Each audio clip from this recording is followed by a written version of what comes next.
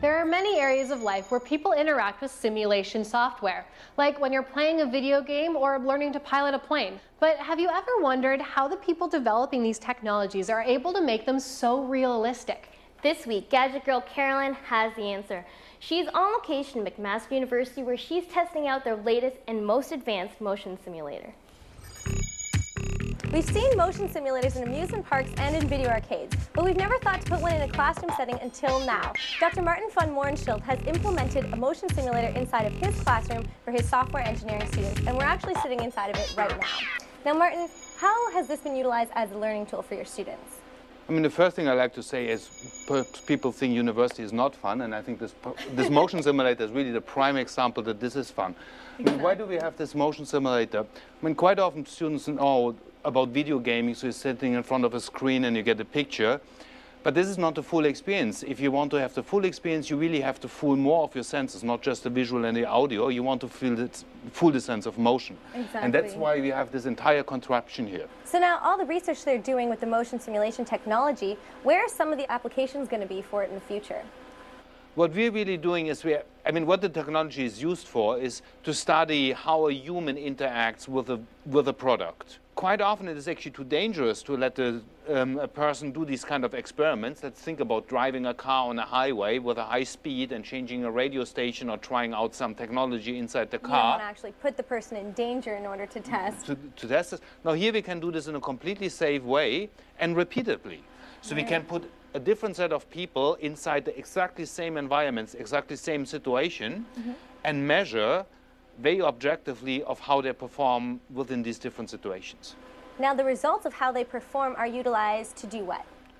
Oh, you want to design new technology. So if we're driving in the fog, we would like to have something in the windshield which shows us the distance to the next car in front of us. Cool, because I know it's really difficult to see in the fog, and sometimes having an indication of telling you how far you are away from a car would be super helpful, especially for people who might have a little bit of sight impairment to begin with.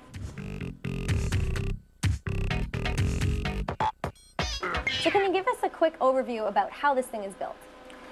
So normally when you play video games, you just get visual impressions and audio impressions. The key element of this is that you want to have the motion.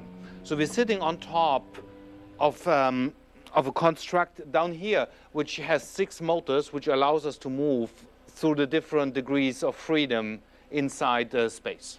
So the 6 degrees, we're talking about 3 lateral, 3 rotational. The lateral is simple, your X, Y, Z coordinates, up, down, forward, backward, side to side. And then your rotational ones are all around the various axes of the object. So you can tilt left and right, you can tilt up and down, and you can turn left and right. So this is a pretty cool platform to be on top of because it utilizes all 6. And doing all of this with 1 metric ton. Yes, this thing weighs quite a bit. Yeah. Now, virtual reality is being utilized in manufacturing. How is it being utilized for training purposes? Pilots today are actually trained inside a virtual environment and can get a certification, and then they go flying. There's a very interesting aspect of it, and it's actually not easy to do, that the virtual environment is so realistic that it qualifies you to act in the real world.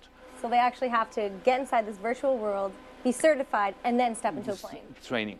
Now, that's intense. This would be very interesting if this could be generalized for driving. I mean, why wouldn't you not be able to do a driver's license inside a virtual car before you put anybody on the screen? And if the training is realistic, you could also educate people on how dangerous it is to do it. So not only train them, but also give them the feeling of how bad such a situation feels. They'll never want to be in it. They never want to experience it. Yeah, exactly. So we've been sitting here on the edge for a long time, and I'm just dying to get inside and try this thing out. Are we allowed to go in? Oh, no problem. I started up and we can go. All right, let's go.